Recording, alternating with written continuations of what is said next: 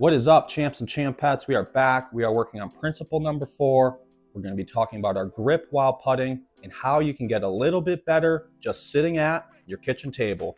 Let's get into it. So in the few putting videos I have watched, of course grip does come up, but it's brushed over very quickly, and I think it's much more important than it's given credit for. In these putting videos, the only thing that's really mentioned about grip is just to sort of have a neutral type grip, not too tight, not too loose.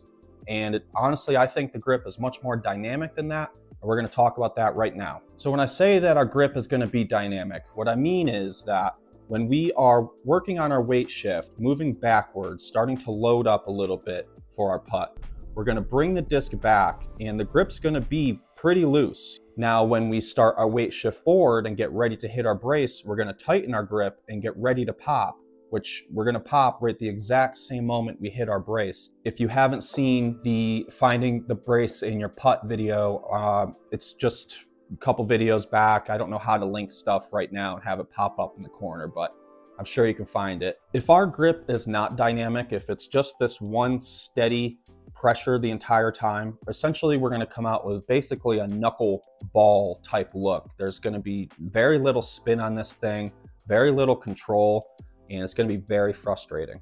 Now we've got a great little drill that we're going to go over right now. You can do it right at your kitchen table. It's going to help with your timing. It's going to help with your pop. So let's get into it. So here's the drill right here.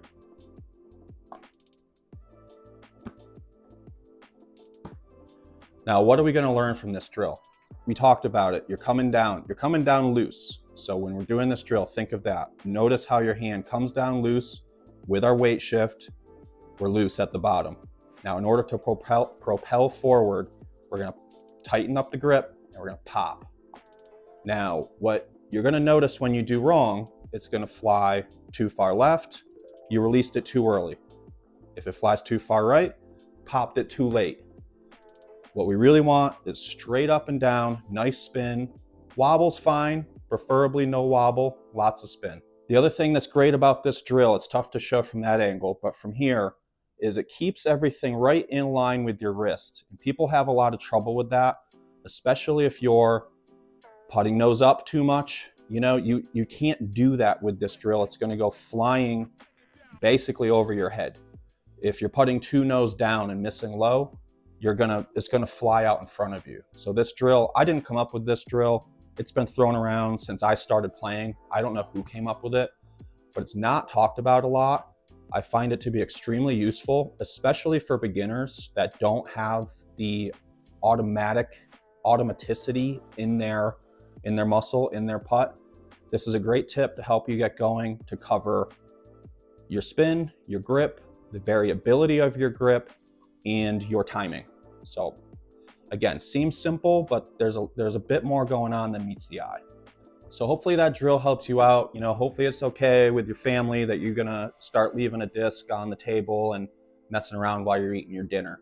But I found it to really help me, and I think it can help you at least a little bit. The only other thing I have to say about grip is that I am not convinced that having your index finger on the edge of the rim is the best way to do it. I think that getting that last joint in your index finger tucked under the rim, held on tight, is going to create the most amount of friction, which is going to give you the most dependable, reliable, confident putt that you can have. I know a lot of people have a lot of success with this, but I also see a lot of people, it doesn't help with your angle control.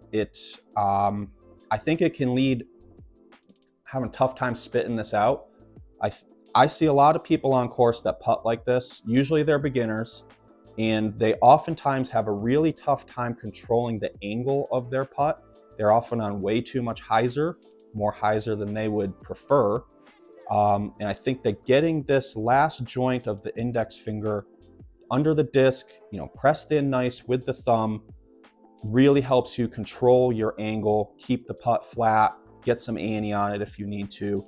So that is something that I believe in. Thank you guys again for watching. We keep getting great comments and messages from you guys. We're so happy to help you out with this. Stay tuned. We got principle number 5 coming up. We're finally getting some arm action going. that's going to be out in about a week, and we will catch you later.